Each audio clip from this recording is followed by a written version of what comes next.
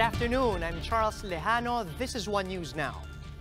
Meralco holds a virtual press conference amid calls from lawmakers for the power firm to suspend the disconnection of unpaid accounts. For more details, Shaila Francisco joins us live from Taguig. Shaila, what's the good news? Charles, Meralco assures its customers there won't be any disconnection in the next 2 months. In a virtual press conference, the utility firm said customers have until August 31 to pay bills before they receive disconnection notices. Those who have paid even partially will be exempted from disconnection. Meralco added that the deadline may still be extended to give consideration to customers who are still grappling with the impact of the health crisis. Meanwhile, actual meter reading is almost complete for all customers. Specific concerns of customers are now being addressed. According to the company, less than 50% of the customers paid in full because most of them avail of installment payments. Still, Meralco continues to pay suppliers in full. Charles, Meralco also confirmed that they have refunded the convenience fee through third-party suppliers. Now, Meralco advises its customers to pay their bills or settle their bills in other payment services and bring the related billings to avoid queues in its offices. Charles? Thanks for that, Shaila. That was Shaila Francisco reporting live from Taguig.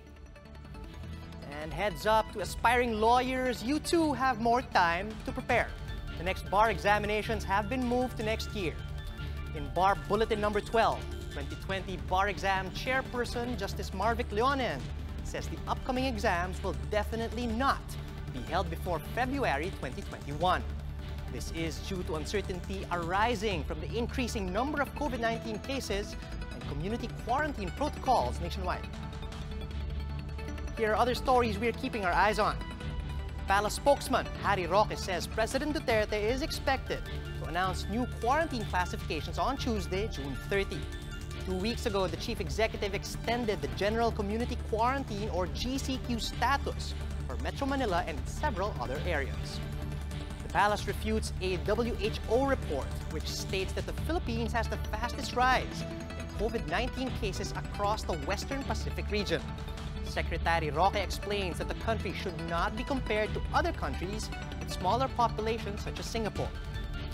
And the Finance Department signs 2 credit facility deals with France worth approximately 14 billion pesos.